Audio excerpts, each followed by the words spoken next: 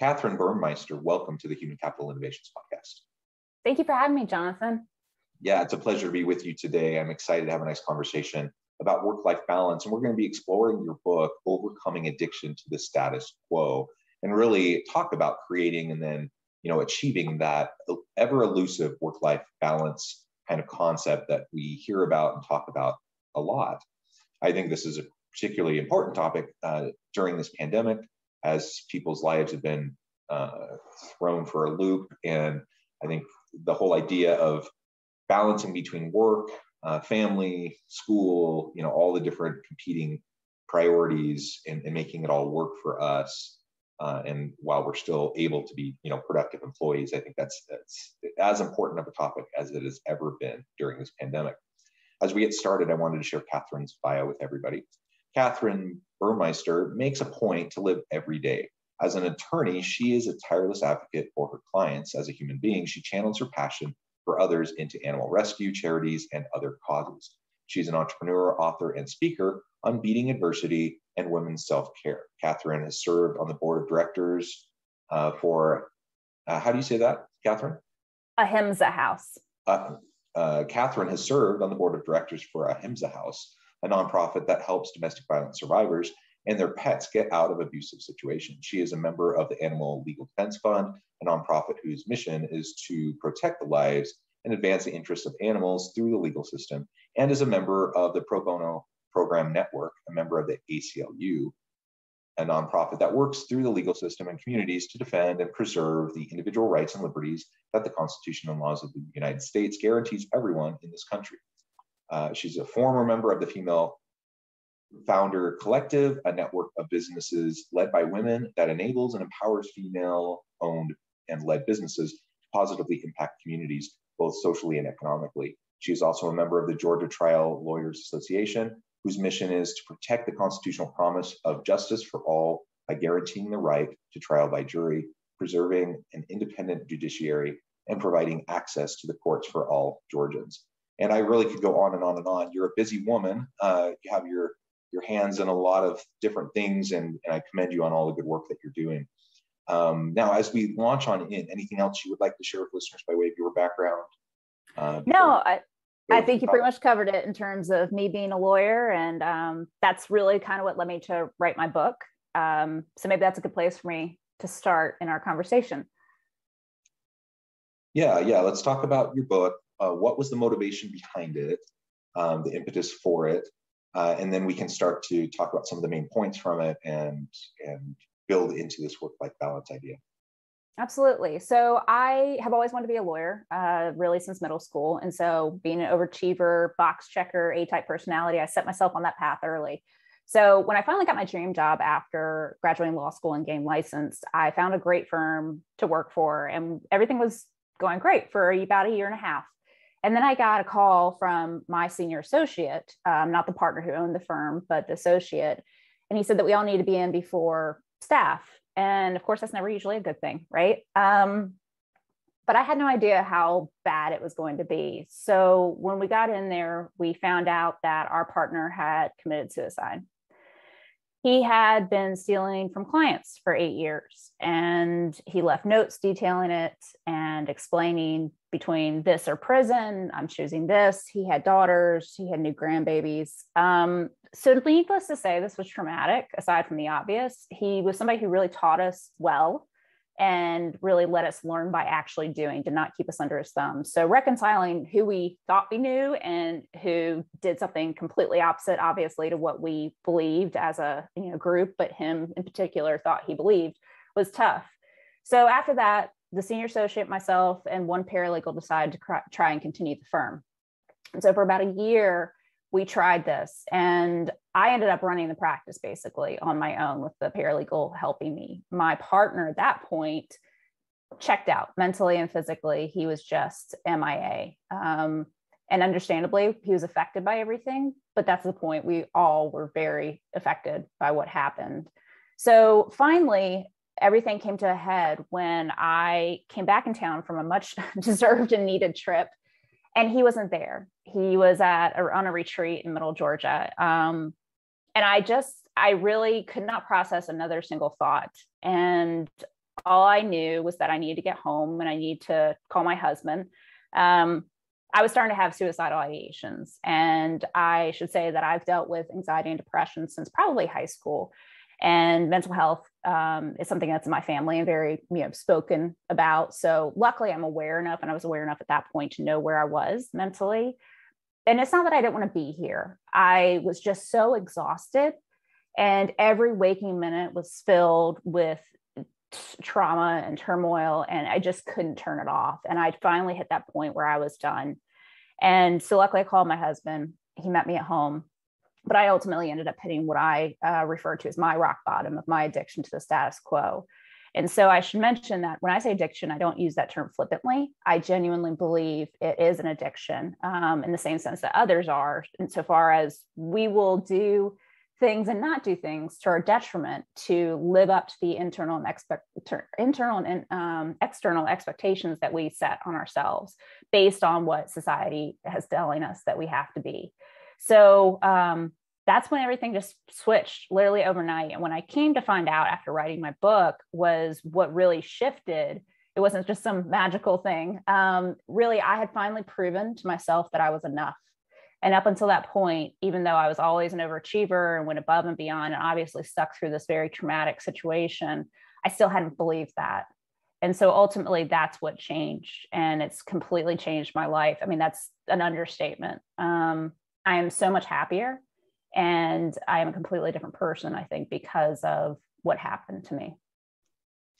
Well, thank you for sharing that, for being vulnerable enough to share the trauma and those hard things. And, I think we certainly all deal with various forms of trauma, and mental health challenges are certainly a common thing that individuals have to deal with. And I think particularly during the pandemic, we've seen a really sharp increase in the number of mental illness related issues and incidences.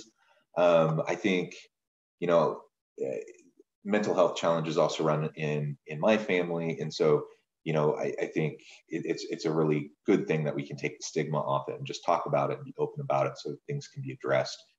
Just like if I break my arm, I go to the hospital, I get it fixed. I see a doctor, I get it taken care of, I take medications as I'm healing. It's the same thing when we're dealing with mental health issues. And for whatever reason, that has not traditionally been viewed that way, at least in our culture. And we can certainly help to change that. And as I was listening to you share your story, some of this resonates with me. I figure I probably have a lot of that type A personality too. And I certainly have I have kind of just this burning within me to try to please people and to try to achieve and accomplish things and always help people and so forth. In a lot of ways, that's great. I get to impact a lot of things, and I take satisfaction in that, and I get to see, how people's lives are improved and whatever. So that's all great. On the one hand, on the other hand, yeah, I mean, why do I do all of that? And some of it is, like you said, it's really because that's what I know. It's because that's what I've always done. Part of it is simply because of these external pressures and norms that I feel like I have to live up to people's expectations, when really I don't. And so I think all of us have to wrestle with those things and ultimately decide what is really most important. And so that's what I hear you saying as you're describing that the concept for this book, Overcoming Addiction to the Status Quo, that we disrupt our own personal status quo and why we're doing what we're doing, and understanding that, and then ultimately making sure that we're practicing self-care so that we don't get to the point where we're having burnout, where we're having suicidal ideation and other such trauma that can impact not only us, but our organizations, our families, our communities. Absolutely. So I think everybody's impacted by the status quo to a certain degree. I obviously am a lawyer by training, but I think it manifests more drastically in certain professions and earlier in certain professions. So doctors, lawyers, corporate executives, nurses, and even elite athletes. Those professions where, like, at a very early age, typically you start setting yourself on that trajectory. Either it's, I know I want to be a lawyer, or like you're an overachiever and start pushing yourself that way. But the reality is everybody is impacted by it, and it's preconceived societal shoulds, right? And you can be a stay-at-home mom and be looking at Pinterest and be like, I'm not making organic gluten-free cupcakes with all the handmade designs, you know, for my kids. I'm a failure at being a mother. That's a societal should, right? And it doesn't mean that that's true at all. You're a human being who is just existing, right? Trying to live life. So everybody's norms are different. And the status quo is different for everybody. But what it really gets to the root of is happiness. And for me, the definition of happiness is living the best version of yourself. Obviously, everybody's different, so that is different for everybody. But if everybody's so focused on what they should be, they never actually tune into what they are. And not only what they are, but what do they want to be? Is what they are, is that make them happy? Then great. 9 times out of 10, that's not the case. So really finding out where you are, where you want to be, and how do you get to that point. And with the goal being living the best version of yourself. Because I think the saddest thing that can happen in life is you get to the end of it and you look back and say, wow, I really wish I'd done things differently. We all have bills to pay. We all have to work to pay those bills, but we can have this balance in life that allows us to encounter challenges and other experiences in a healthy and productive way. Yeah, well said, well said. And ultimately, what that looks like is a little bit different for everyone, right? Absolutely. In terms of that balance, practicing the self-care and making, you know, everyone's threshold and what they can handle is different. And, you know, it's really dangerous for us to compare ourselves to other people in that regard. And I know that's, again, that's just a kind of a societal, cultural norm that we all tend to do it. I think it's human nature, but we need to learn to get past that and just learn what makes sense for us, what works for us, what doesn't, and then align our daily activities and our self-talk to be consistent with what's going to be healthy for us. And so when we talk about this idea of work-life balance, I know it's kind of a trendy term, and lots of people are talking about it. And certainly there's lots of things organizations can do to make sure that their people are taken care of and that we're not exploiting our workers and those sorts of things. But the reality is it's just different for everyone. What a healthy balance in life looks like for me may be different than what it looks like for you, or even for my spouse, my children, whatever. And I have to be self-aware enough and willing to align myself with my needs. I have to be willing to do that and aware of it in order to be able to do it. Otherwise, I'm going to fall into the trap of just getting sucked into these societal expectations, these career expectations, these whatever, you know, set of norms are out there. And I'm not living for myself. I'm living for other people. I'm living to meet these expectations. And even if I get some level of satisfaction, you know, personal satisfaction from, you know, checking a box or from achieving something that someone else says I should achieve, that's really a short-term kind of satisfaction. It fades so quickly, and it's not sustaining. It's not going to keep you going when things are hard. No, and that's a very good point to make. It does feel good, right? It feels good when we think we're doing things that we should be, because I think by nature, we're kind of, you know, a group species, right? We want to belong. We want to be a part of something, even if it's not necessarily the best thing for us. We still don't want to go against the grain. And I'm not saying, you know, going against the grain, like dyeing your hair and getting piercings, right? I'm just talking about the basic ideas of saying, I want to be happy in my life. And people say that and say that they're happy, but I don't think they really recognize what happiness is. A lot of people turn to inanimate objects and money to say I'm happy or I'm successful. And the reality is, yes, money makes things easier. There's definitely a threshold that we need to cover in terms of our basic needs. But past that, money in and of itself does not make you happy. It's the experiences that you can have with that money. And I would challenge that. You're right. Work-life balance is a very trendy topic. it's not possible to have a balance in terms of, 50-50 or 33-33-33 every single day, right? You're lucky if you can have it on any given week, that you have a balance. But what it really means is aligning your life to include the things that give you value, and the things that you need to do insofar as, keeping yourself alive, keeping your work going, providing for your family. It's not necessarily that you want to, go clean your kid's room, but you've got to help them. And this is part of life. You have to do certain things you don't necessarily want to do, but it doesn't mean giving up who you are because of societal norms or expectations that are being put on you and you put on yourself. I think too often we are our own worst critics, or, just in thinking that we need to be a certain way. And it's hard to step away from, because you can't, right? You can't step away from your internal voice about what you believed for so long. So reprogramming that is a huge part of this process towards happiness, is learning what's real in terms of, is there evidence to support what I'm believing about myself or what I believe I should be doing? If there isn't, then you move forward and process it from there. And if there is, take it, learn from it, and maybe shift how you do things.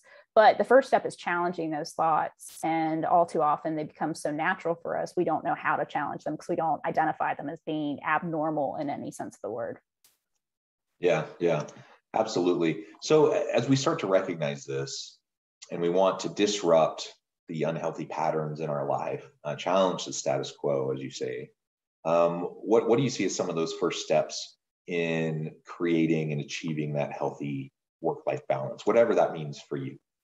Yeah, I think literally the first step is recognizing whether you're happy where you are or not.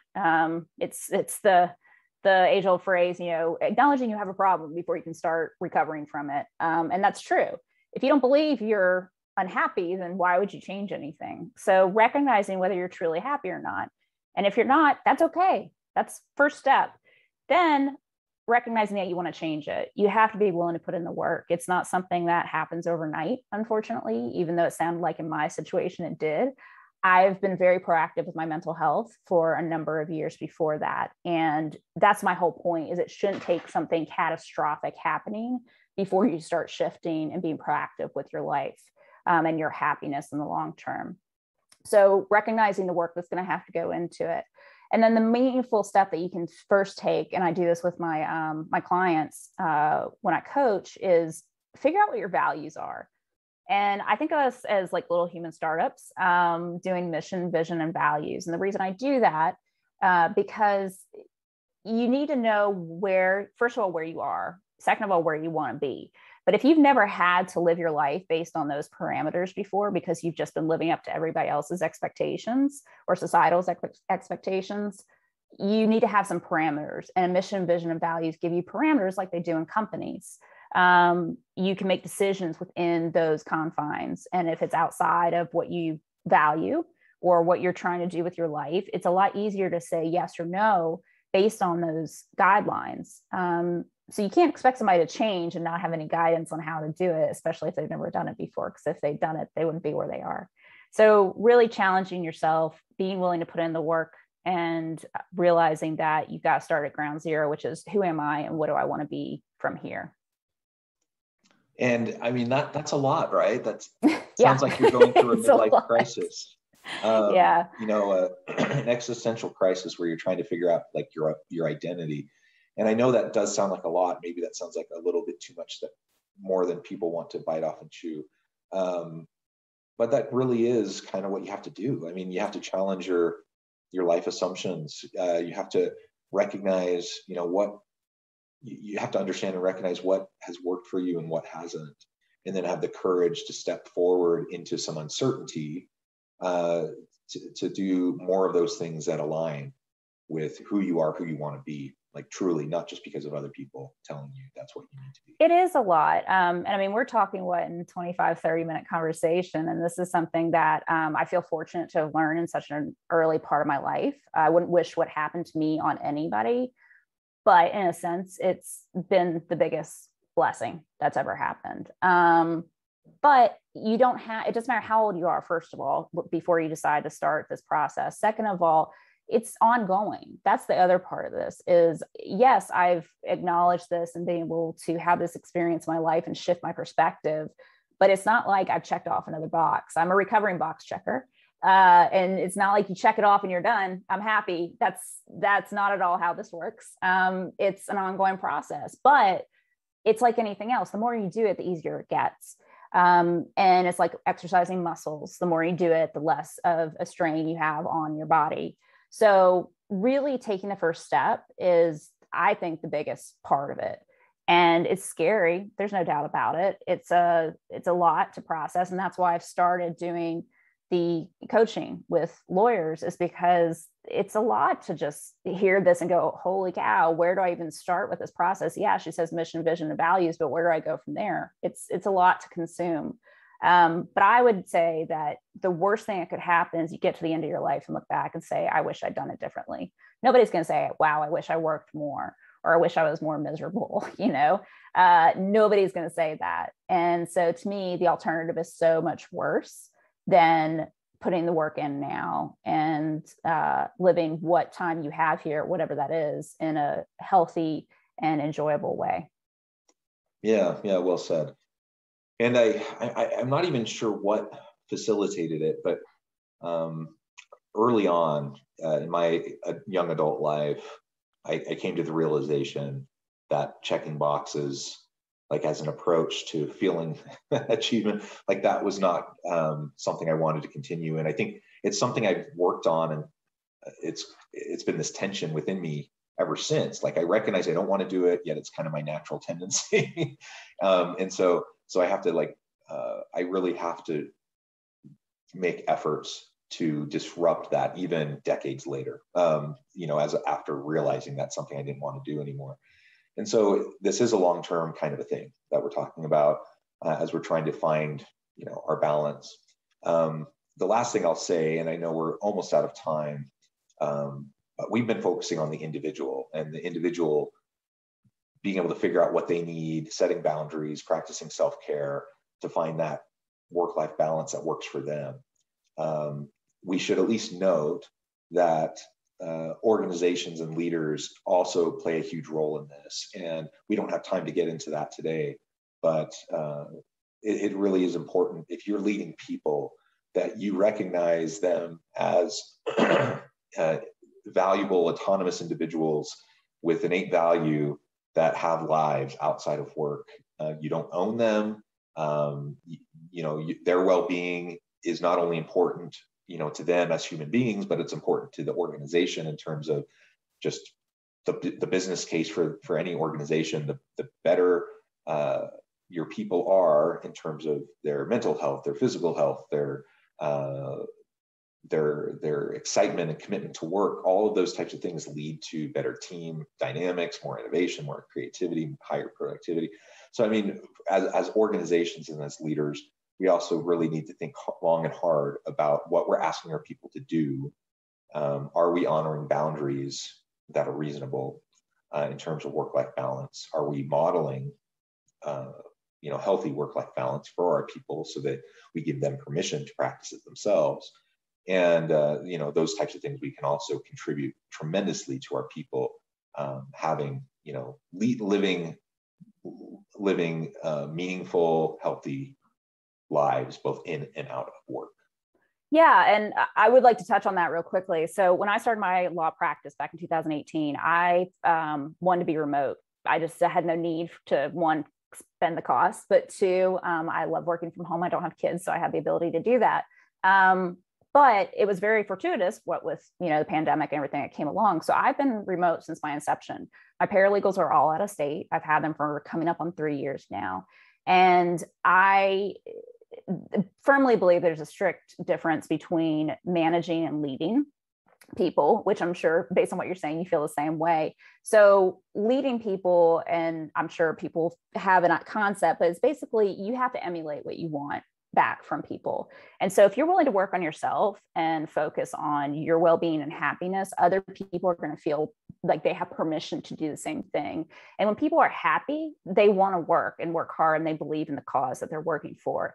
To that end, you do have to recognize that they are individuals. So I'm proud to say that even though I've never met two of my paralegals in person, I have a company that's run for, however many years now, and there's buy-in. I mean, they want to do well. They have no problem reaching out to me and saying, hey, I've got such and such going on. Fine. Family first in my book, right? Nobody's going to die at the end of the day in my profession, thank goodness. But yeah, it's really all about showing what you want from people by doing it yourself. And your organization is going to run so much better from it because you've taken the time to invest in yourself. And then other people feel the permission and the validity investing in themselves, which comes together to make everybody successful at the end of the day. Yeah, excellent. Well, Kathryn, it has been a real pleasure talking with you today. Excuse me.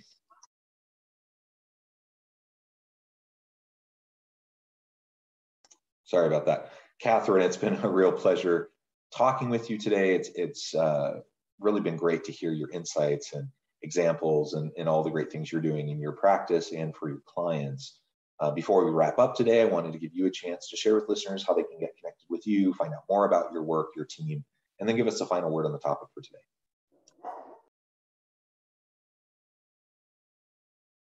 Yeah, so the best place to reach me is at Linktree, and it's KF as in Frank Burmeister. That will take you to links of all my social media, my websites, my law firm website, and my author speaking and coaching website as well. So, and I'm on social media, of course, and there's links to that too. So I love to hear from people. Feel free to reach out to me. If I can be of service, please let me know.